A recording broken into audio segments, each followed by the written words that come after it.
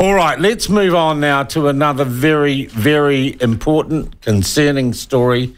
Though it is a long way away, it has ramifications here.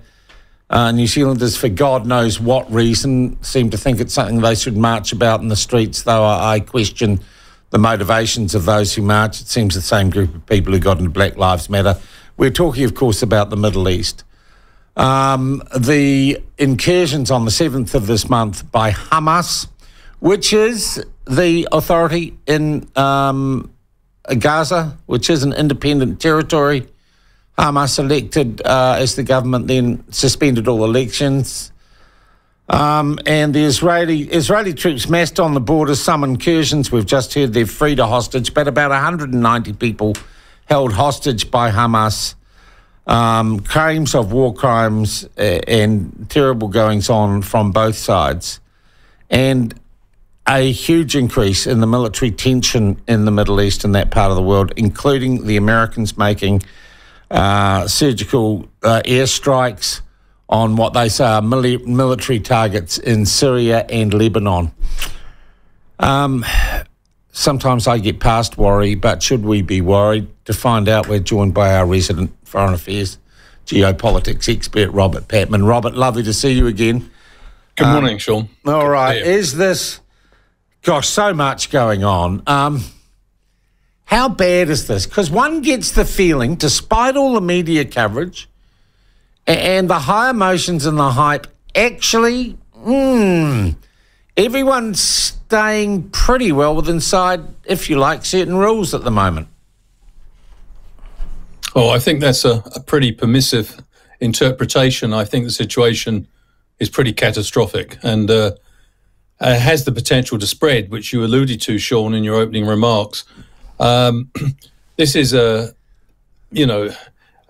is almost a classic case in international relations terms of two wrongs not making a right. And we had this appalling and horrendous Hamas terror attack, which has been has triggered a huge, analysts would say, I suppose, disproportionate retaliatory bombardment, which has killed close to 8,000 Palestinian civilians. And as you indicated also in your introductory remarks, the Palestinians, they may have voted for Hamas back in 2006, but Hamas has not had any elections since then. No. And many Palestinians really detest Hamas, but when you don't have elections, you don't have much chance to get them out. And there is a feeling that, in retrospect, the Israeli response should have been much more targeted against Hamas rather than the sort of casualties that are occurring. I mean, put this in perspective, Sean.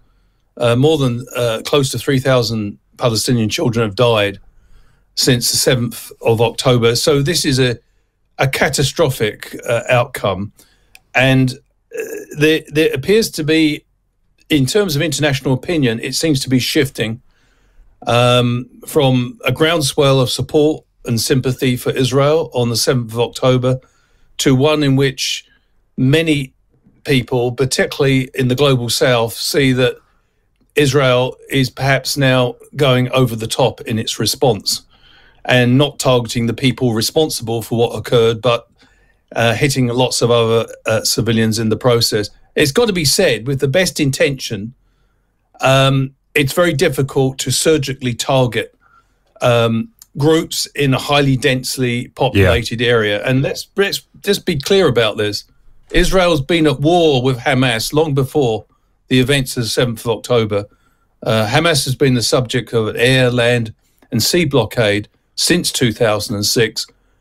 Conditions in Gaza Strip have been very, very grim for a long time, something which plays into the hands of Hamas, of course.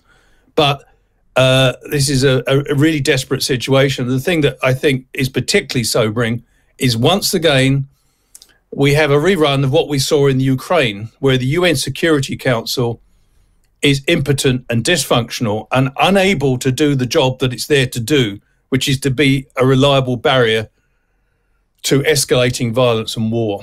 Yeah. What are the US doing there? Why have they got two carrier groups nearby? Well, the Americans say that that's a deterrent strategy. I think there's two aspects to that, actually. In declaratory policy terms, the Americans say that those aircraft carriers are there to deter the prospect of Hezbollah and its patron, Iran, taking advantage of Israel's preoccupation in the Gaza Strip. And there have been exchanges of fire between Hezbollah and Israel. They have been, however, reasonably contained.